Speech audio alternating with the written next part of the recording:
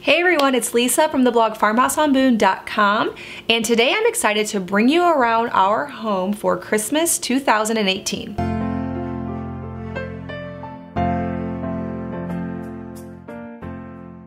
So this video that I'm doing today is in collaboration with several of my other YouTube friends, and we are all gonna be sharing our home, part of it, all of it, for Christmas. And so I've created a playlist in the description below where you can find all the links to all of these tours and go visit for some other great Christmas inspiration. They're all some great YouTube friends of mine, and I hope that you will find some new people to follow along with and subscribe to all their channels as well. So today's Christmas tour is what I'm gonna call a minimalist last minute Christmas tour. And the reason for that is we are selling our home. Now, if you follow along with my vlog, you probably already know that we bought a new farmhouse and we are selling our home so that we can buy that one and move from this one.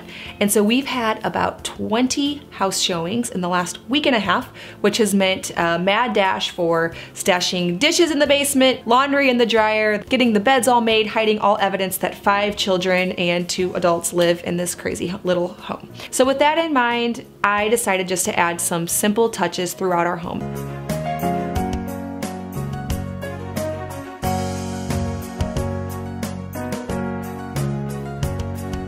On the front porch, I actually bought a wreath this year from Target. Now, I like to make my own greenery wreaths. I actually shared a tutorial last year on how to make a fresh greenery wreath, but as I previously mentioned, life has been just a little bit beyond crazy right now. I also snagged some lanterns and this iron wood holder my friend actually made for me. I will leave a link in the description below. She just opened up her Etsy shop, but I just love it and think it looks so pretty on our porch and gives it a little bit of curb appeal while we are selling it.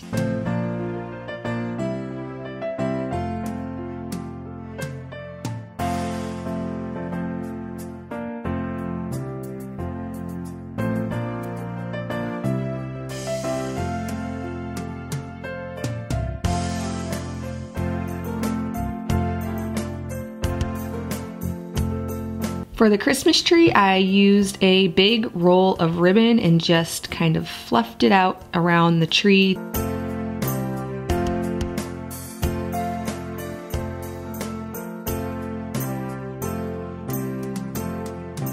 Then I strung some lights, and yes, I regret not getting a pre-lit tree. I don't know what I was thinking because I would much prefer to have it already lit up.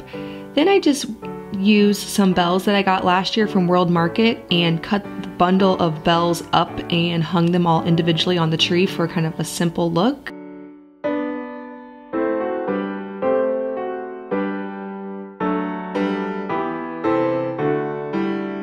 Now you'll notice that my living room is not completely finished. There's a few stockings I didn't hang because I planned to make some. I made the tan stockings from reclaimed materials. I bought a sweater. I actually have a tutorial right here on YouTube for that. I'll link it in the description below, but I'd planned to make a few more stockings from a different knit fabric that I had, and well, I didn't get to it. So the built-ins are slightly incomplete, but at least they are festive with some fresh eucalyptus and my antique brass candlesticks. I get a lot of questions about these lamps. I will leave a link for those in the description below as well. I have the same ones over the sink in my kitchen.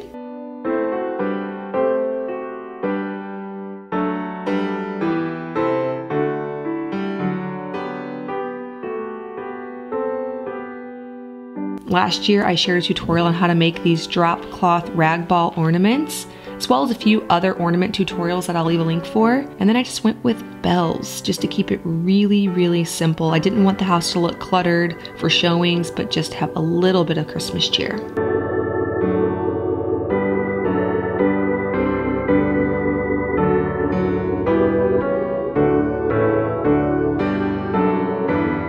I get a lot of questions about this table. My husband actually built it. I will leave a link for the plans in the description below that he used to build it.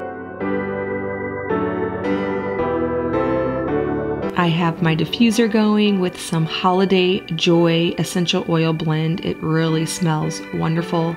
And then I just hung a eucalyptus wreath that a friend from Instagram sent me. I'll leave a link to where that came from below. She actually sent me 2 of them, and you'll see the other one in my bedroom, which sits right off the kitchen. In that room, I just went with a few more pictures of eucalyptus and some more bells. Other than that, I just kept it exactly like I have it for fall.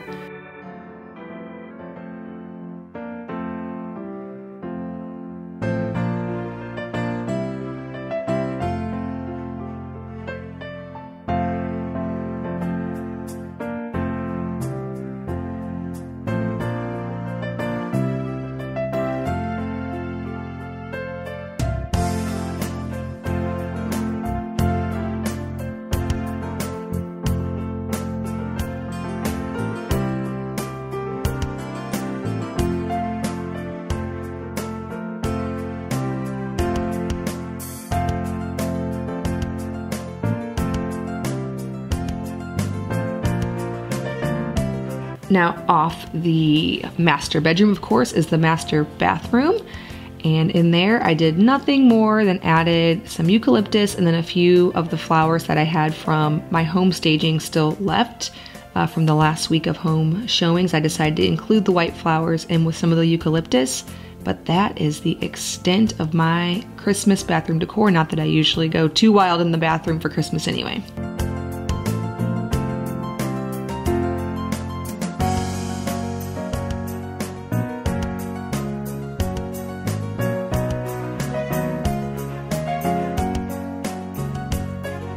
In the mudroom, I added a little bit of festivity with some ice skates that I added a bell and some ribbon and eucalyptus to. I actually found those last year at a thrift shop and thought they would be fun to hang somewhere in the Christmas and winter season.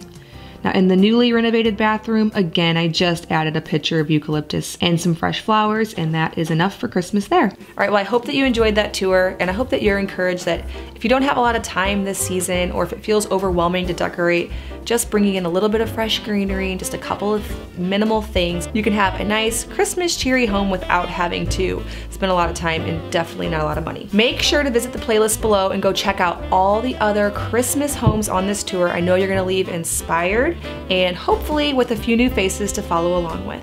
Well, if you are brand new to my channel, please hit that subscribe button. I make 2 new videos every week on food from scratch, natural living, and a handmade home. Also, be ready to follow along with us as we fix up this new farmhouse that we're gonna get. I'm gonna give you a full tour. I've had so many questions on Instagram about when I'm actually gonna show the home. Until everything closes, it is not officially ours yet, so I can't do that, but I cannot wait to bring you along with it. Thank you so much for stopping by the farmhouse.